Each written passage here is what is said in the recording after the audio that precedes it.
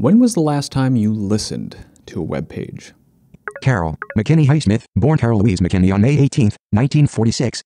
I just used a screen reader to navigate through this page here. There are many kinds of screen readers which use synthesized speech to, well, read aloud the text that appears on a computer screen. Screen readers are incredibly helpful for people with a wide range of vision impairments, allowing them to more easily use their computers and to browse the web. In this tutorial, I'll teach you the basics of using VoiceOver, a popular screen reader for Mac OS, so that you can more comfortably use it to test your web pages. VoiceOver is available on iOS and on Mac OS, but we'll be focusing on Mac OS for this lesson. And while VoiceOver works well in both Chrome and Safari, let's stick to using Safari for this video. Let's get started.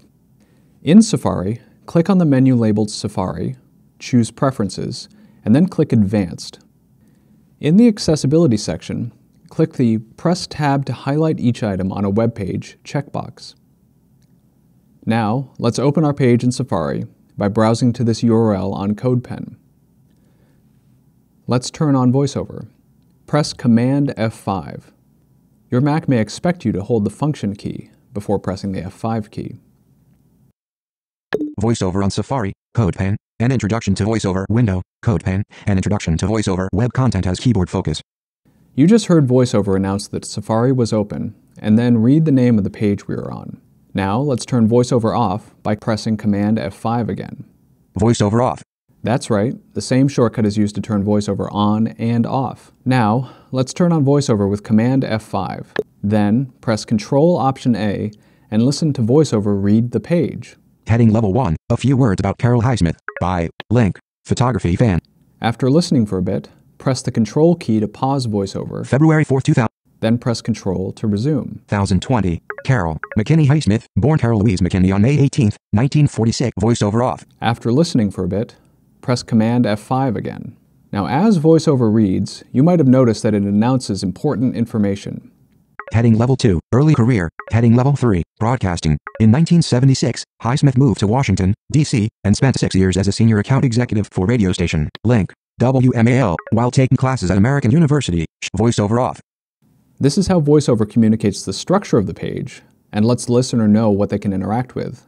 Start VoiceOver again with Command F5 and start tabbing through different items on the page with the Tab key. Tab all the way to the bottom of the page, and then turn off VoiceOver with Command F5. Link, Oktoberfest. Your name, edit text, sign up for our newsletter, your email, required, subscribe button, sign up for our newsletter. URL, link, Soviet Union, Maine, VoiceOver off. As you saw in the example, VoiceOver reads out the text for all hyperlinks as well as the input field and button name for the form. That's why it's so important to use descriptive text for links and good names for your form elements. A link called Click Here or a button named Button 1 will not be helpful to anyone, and especially confusing to people who might be using a screen reader. Now let's try out an incredibly powerful VoiceOver feature, the rotor, which lets the user quickly jump to specific page elements. Let's try it out. Start VoiceOver with Command F5, and then open the rotor with Ctrl-Option-U. No items in Articles menu. You can select different categories in the rotor by pressing the left or right arrows on your keyboard. For example, browse left or right until you reach the Headings menu. Links menu. Headings menu.